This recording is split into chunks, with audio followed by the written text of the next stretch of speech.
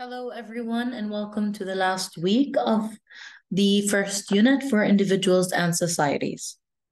So, in order to explain exactly what we're going to do, I want you all to check your BC page and look for A1 study guide that illustrates what we're going to do precisely.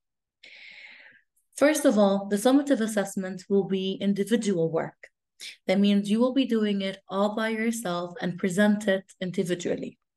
However, during the 7th week, you will all in class research for the information that is reflective to one specific topic.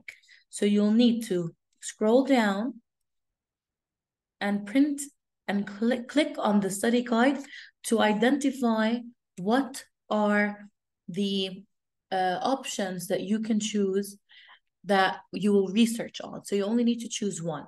So for instance, like we did in our formative, let's say I want to choose pollution, water pollution, like you've all done. So during these 3 classes, you're going to research information about water pollution, the causes, the consequences, the effects, and solutions.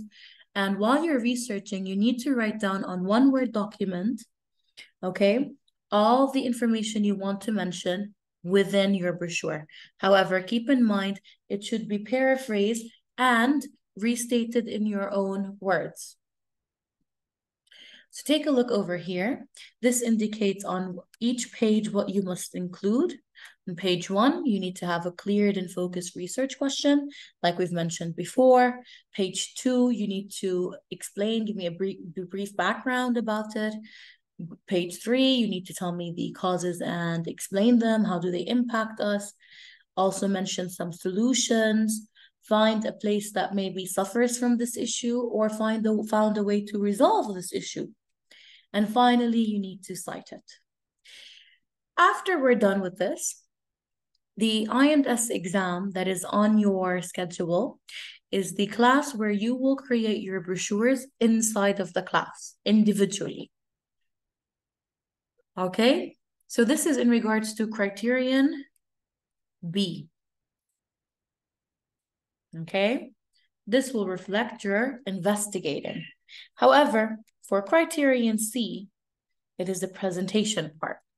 You will create a PowerPoint presentation following the steps above, slide 1, slide 2, and so on. Record yourself and email it directly to me and privately to me. No one else will see the video apart from myself and our head, in addition to the teacher that is also teaching the grade level. Okay? I wish you all the best. If you have any inquiries, please don't hesitate and email it to me. Have a lovely day, and I can't wait to begin the next unit.